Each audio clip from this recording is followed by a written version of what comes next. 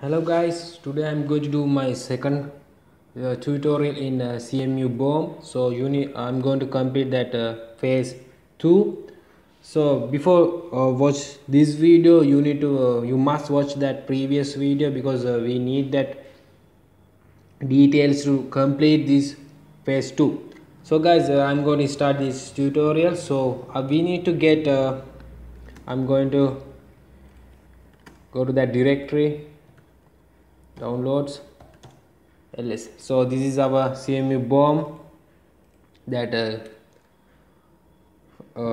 application 1. So now I'm going to go to that object. We need to get object dumps in object information in the CMU bomb. So these are the commands that we can use: disassembler, all headers. These are the commands that we can use. So I'm going to give that command called disassembly only, not all. This simple D. I'm going to give object dump CMU bomb. We need to give that command D. Now we can run. Okay, we need to find that phase 2 information. We need to find phase 2. This is a phase 1. Okay, this is a phase 2. So guys, we need to find meaningful information. The first thing to notice here is that phase 2 is a calling function by the name of read 6 numbers. Can you see this one? So now I'm going to give a breakpoint for this phase 2 B and phase 2. Before that, we need to use the GDB environment, debugging environment. So GDB, if you don't have, you need to install it. Sudo apt get install GDB. I'm going to give CMU bomb, press enter. Now I'm going to give that breakpoint for that phase 2. Okay, now I'm going to run that the first video that we created, CMU bomb text file. I'm going to create that text file .txt. Okay, how about the next one? So I'm going to give a password, the 6 password. I hope you can remember that. Read the 6 numbers. I'm going to give 1 2 3 4 5 6. Press enter. Is that you can see the breakpoint is a 1. That's our first password, the 1. So I'm going to give that disas to get a disassembler information. Disas. Okay guys, now the second thing is the thing is to notice that function is looping over its input. So after that EAX, some EAX values, so is compared to ESI and EBX, ESI and EBX. So guys, then at that plus 54 in here, there is a comparison. Can you see EX is that compared to the ESI and EBX 4.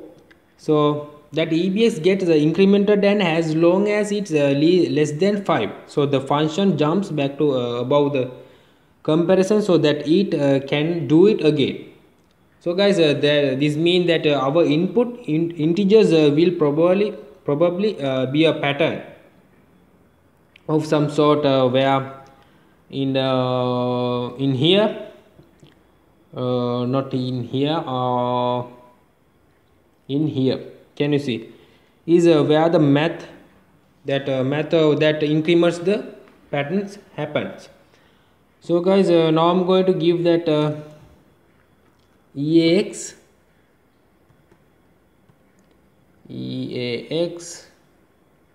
that copy memory,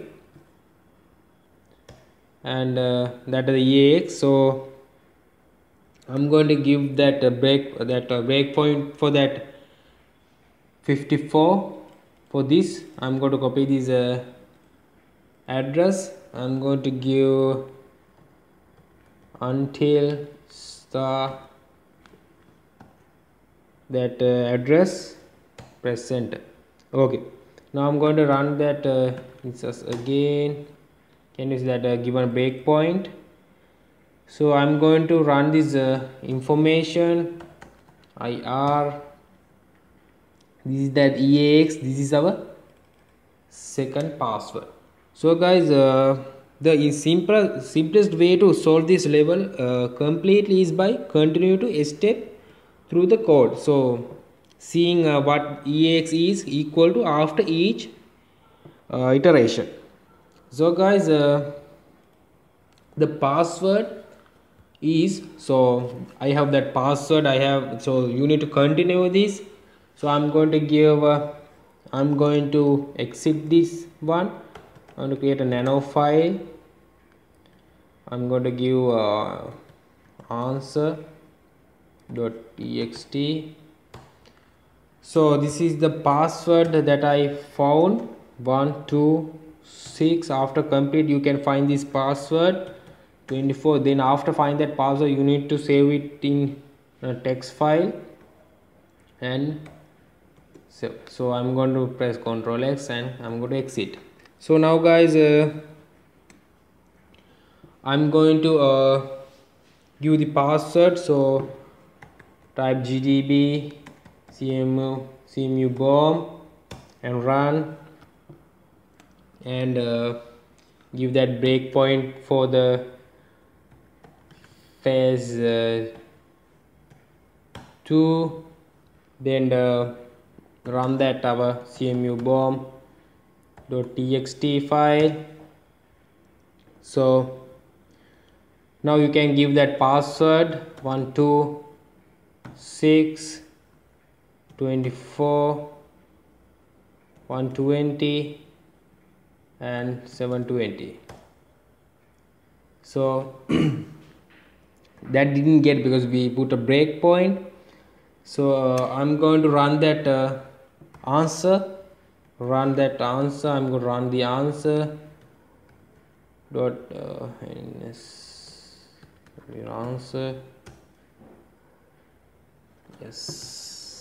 Yes, that's how we